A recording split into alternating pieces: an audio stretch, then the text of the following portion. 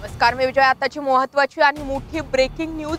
अहमदनगर जिल्ह्यातील corona positive रुग्णांच्या संख्येमध्ये वाढ झालेली आहे। 6 जण कोरोना पॉझिटिव्ह आलेले आहेत। त्यामुळे आता अहमदनगर जिल्ह्यातील कोरोना पॉझिटिव्ह रुग्णांचा आकडा एकूण 14 वर गेलेला आहे। पुण्यातील NIV कडून मिळालेल्या अहवालानुसार 6 जण कोरोना पॉझिटिव्ह असल्याचं समजतंय।